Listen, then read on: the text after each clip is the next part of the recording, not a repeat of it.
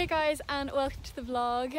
Today I'm going to be jumping Khal. Khal is my 5-year-old homebred horse, so just a little background for those of you who are new to the vlogs. He was at a show last weekend and now it's Monday. I have a bank holiday, so I'm going to ride him today because I have more time and everything to school him, and it's during the day, which is nice. Whereas if I ride him during the week, I have to drive home from university, which is an hour away, so I have to ride in the dark and everything, so it's a bit horrible. Anyway, that was a big tangent. So today I'm going to be jumping I think just some single fences and distances, and using V-pulls to keep him nice and straight and to keep him thinking about jumping the fence quite round as opposed to flat. He is getting really good. It's just always good to keep on top of it and just keep training him to jump the best way he can. So I'm going to set up some jumps now, and then either my mum or dad are going to film me. He's out in the field at the moment, so I'm going to have to get him in as well, and then I'm going to video grooming and tacking up and everything like that, because I haven't been very good at videoing those kind of stuff lately. So yes, expect some time lapses. Also, I can see here in front of me are 2 new chicks that I haven't showed you on the vlogs yet. So we have lots of hens, as I'm sure you guys know, and yeah, 2 eggs hatched I think like 3 weeks ago now, but they're still so tiny, and I'm going to show you them now. So here are 2 little chicks and their mom. They're so cute, I can't cope. I really hope they're both hens, so we get to keep them. But yeah, they're just the cutest little things ever.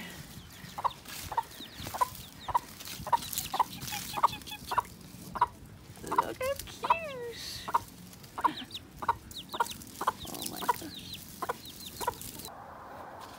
So I have some jumps set up now.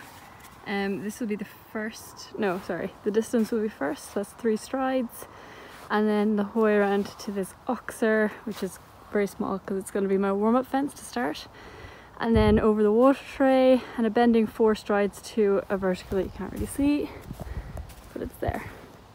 So I'm currently jumping 1.10 m with Khal, and we are doing the Autumn League at a show nearby us called Mullingar Equestrian, and next week is actually the final, so I'm going to be vlogging the final. Stay tuned. I'm currently in the lead only by 1 point, so I have to go clear next weekend. So that's where we're practicing distances, dog legs, everything that's hard on a course, and then maybe on Thursday I'll just do a few little bounces just to keep his technique sharp and that, and then hopefully we should be all set for Saturday. So that is the goal. So today I'll be jumping like 110, 115. They're a little bit lower to start, and then I'll put them up once we've jumped around a little bit and figured out any little issues that we need to improve on. So I think that's it. I'm gonna go and get Khal now from the field and groom him and everything, and I will see you when I'm catching him. So there is Khal and Fiona in the distance. No, sorry. So there's Khal and Welbeck in the distance. Welbeck is on a break at the moment just because I don't have time to ride 2 horses while I'm at college. So she is just doing her own thing. We're thinking of putting her in full next year instead of selling her. It's all a bit up in the air, so I don't have any answers, but she's just enjoying her very relaxed life. Hello, Mr. Khal. Would you like a little treat? Yes, please. Would you like a little treat? Yes, please. You're a very good girl, aren't you? Biscuits. So they're both in their Mackie Ireland rugs. Khal has the neck on and a heavier one because he is clipped, and then Welbeck just has a lighter one just to keep her nice and warm in the winter and help keep weight on her. She can lose weight, but she definitely hasn't. She's very fat at the moment. Good boy, Khal. I'll get you in now. Now Khal's in the stable. I'm going to go get his tack and his grooming kit. Khal, don't be so antisocial. Good boy. And get tacking him up.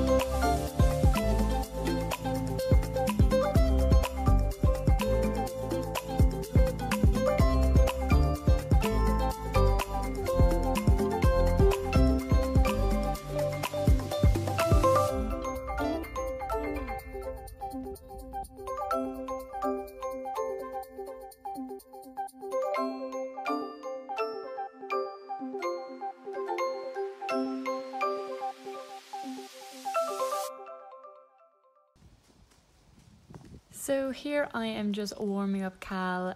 There really isn't much to say. I tried to get him to work a little bit long and low to start. He was actually quite fresh this day and it took a little bit of time to get him to relax, but then he did. His default is always just to curl his neck and not use the muscles in the base of his neck. So I've been working on trying to get him to stretch. Like here you can see he started to stretch down and engage those muscles. They're called the trapezius muscles, I believe. So yeah, it's what we're working on. Actually, I'm editing this a good few days after, and I just rode him today and he was so good. He really stretched down almost straight away, so we are definitely getting there, seeing as he never used to want to stretch at all. So yeah, in the canter he isn't so good at stretching. He has such a huge canter that I think he just lacks a little bit of balance. So it's hard for him to stretch because he doesn't feel like he has the balance to drop his head. But as he gets more balance in the canter, this will come and he'll start to use his back a little bit better. It's just trying to control his canter is the first step, really.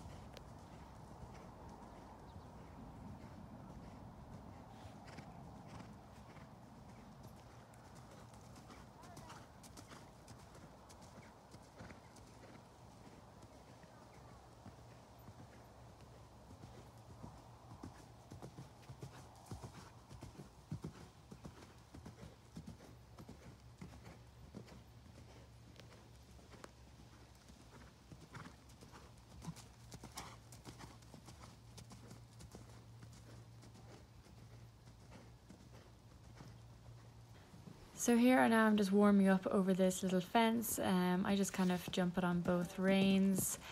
He jumps quite big. He's happy to be jumping.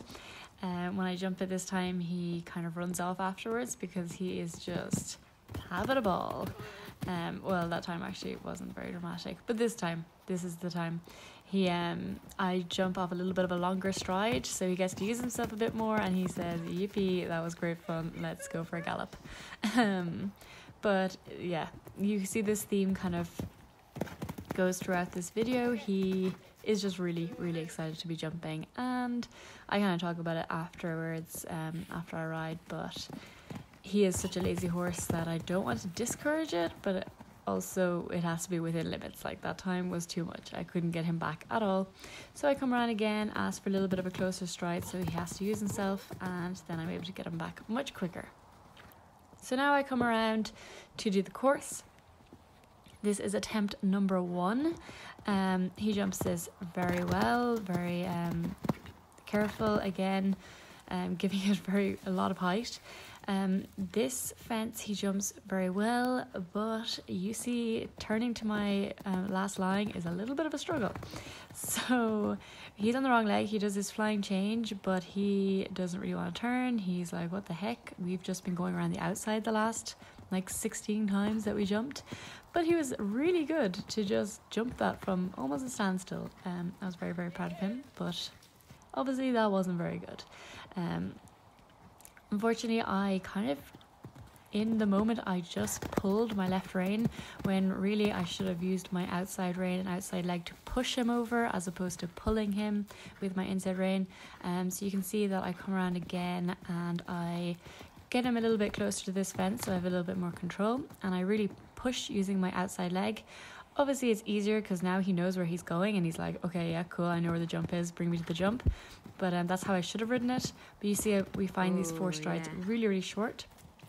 So now we've put up the jumps. Now I know what I need to do. I know I need to put lots of outside leg around the corner to the water tray, and I know I need to sit up quicker in order to get those 4 strides on the bending line. So I come around to this jump, get my 3 strides. He's very excited because again the jumps are up. He's like, brilliant. It's just every time the jumps go up, he finds it really, really exciting, which is good. You know, I'm happy that he's happy that the jumps are going up, but it makes it a little bit hard to ride. So here I just do a circle instead of fighting with him because it is pure freshness. So I do a little circle, line up for my water tray well, and I'm really concentrating on sitting up after I land, so I can get the 4 strides. 1, 2, 3, 4, and you can see we get it much better because I set up a lot quicker. So now I go again, hoping to do the whole course without having to circle. By now he's getting a little bit tired, so his jumps aren't as spectacular, but he's still jumping very well and he's still quite keen. So I did the nice 3 strides there. I was finding it quite hard to get very straight to that very first fence, so it's something again I need to work on, coming to jumps off a corner like that. But again, he gets his flying change. I really use my outside leg here, get in nice and close, sit up, and the 4 strides come up perfectly for me. So I was really, really happy with that. I feel like he learned lots. So I'm just walking Khal off now. We did some jumping. He was actually very good and bad. So he was very good because he was very keen, jumping really, really careful, and he felt really, really good. But he was a little bit too keen after the fences and was thinking that it might be fun to just gallop off with his head in the air, woohoo! And like, I don't really mind him doing that too much within reason because he doesn't really gallop off. He's a very, very lazy horse. So any sort of enthusiasm that he displays towards jumping, I'm all for. Like, yes, I hope he enjoys it. But then the within reason part is because I do need to be able to turn to the next fence. I do need to be able to come down a distance. So the second last time I did it, he was bit too enthusiastic and I had to take a circle before the water tray because there was just no way of me getting around to it. But then the last time he was very, very sensible, so I was very happy with him then. There was also another time where, yeah, it was again, he was just a bit too enthusiastic after the fence and I really struggled to turn back to the water tray. It was just like stopped, but I said no. Feck that, you know, he still needs to jump it because he can't learn that if he just kind of gets all excited he doesn't have to do anything. So I just still pointed him at it and he still jumped it and we came down the 4 strides. I think we actually got 5 though, in fairness, to the last fence. So again, it's just he's 5, you know, he's a baby, you know, they're tight little turns and stuff and it's just all practice really. So yeah, we were just having a bit of fun. He was so careful, like really over jumping. There's one jump he so over jumped. I don't really know why, because the last time he jumped was at the show, so usually they jump a little bit worse after a show just because it's not like schooling and you never ride your best at a show. Well, I don't anyway. But yeah, I was very pleased. Also with the 4 strides on the bending line, the first few times it came up very short because it took me just too long to sit up after the water tray. But then I watched the video and I said, Holly, you need to cop yourself on. So then I sat up much quicker and we got the 4 strides very, very nicely. So again, yeah, all learning. He has this huge humongous stride. He likes to land 5 meters away from the fence, which is great because he's scopy, but it's not so great when it's a very short distance. So it's just more things we have to work on, you know. He's work in progress, but overall I was very happy with him. He's showing lots of talent anyway, that's for sure. He's just come on leaps and bounds since I backed him really. He used to be a really big wuss bag and now he's absolutely taken on fences like something else. So yeah, that is it for today. I'm going to leave the vlog at this because my battery is nearly gone on my phone, but I might do another video where I talk about my untacking routine, how I do stretches and everything like that, because I always stretch him after I ride, especially after jumping, just to keep his muscles nice and supple. So if you want to see that, then let me know. And yeah, I hope you enjoy the video. I will see you next time. Bye guys. You ready for some food, Khal? Ready for your din-dins?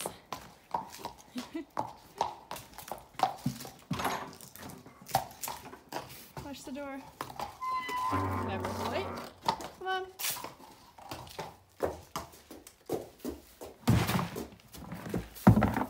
Good boy. You're so clever. Yes, you are. Very good boy. Good night, Khal.